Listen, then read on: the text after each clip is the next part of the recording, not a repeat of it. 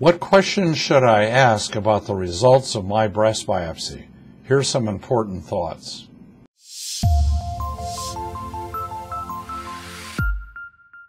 You're now on your way to get the results of your breast biopsy. This could have been a needle biopsy, as I have strongly suggested, or it could have been an open surgical biopsy. But the bottom line is you're now going to get the results of the biopsy, and here's a list and some concepts of important questions you should be asking. Of course, number one on your mind is the biopsy cancer or not? And if it is, that takes us down one pathway. But let's assume for a second that your biopsy results are benign, not cancer. What questions should you be asking?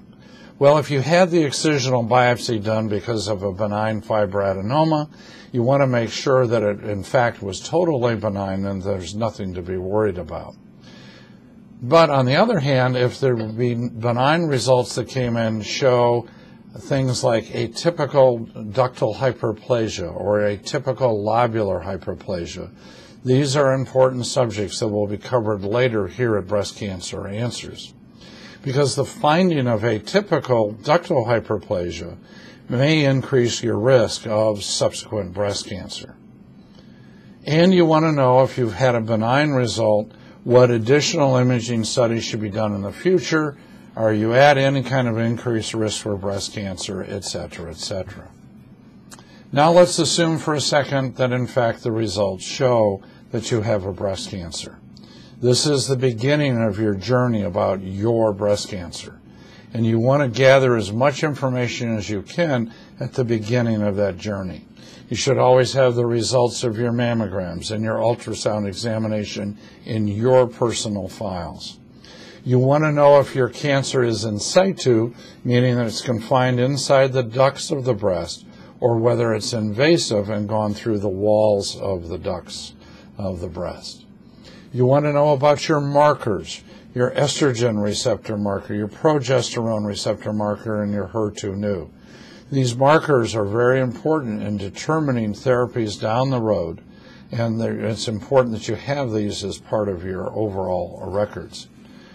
You want to know if the surgeon or people that you're being referred to are part of a multidisciplinary team, where your case is going to be presented at a conference and multiple specialists are going to discuss what is the best approach for your case.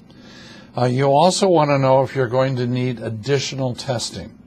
Those additional tests could include, as an example, a breast MRI examination.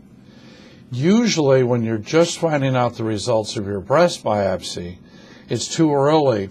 Often it's too early to be discussing whether you're going to be needing chemotherapy or what other aspects there's going to be of your treatment.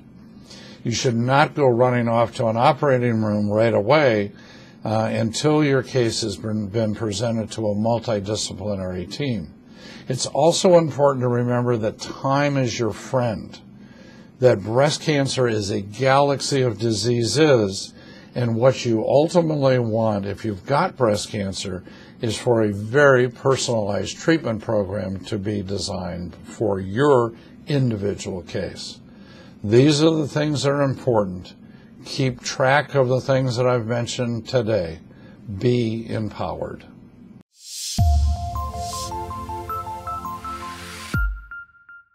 Did you know that not every breast cancer patient needs chemotherapy? In fact, today, there's a way to identify whether or not you'd benefit from that chemotherapy based on the biology of your tumor. To learn more about the Oncotype DX assay and how to discuss the results with your physician, just press this button.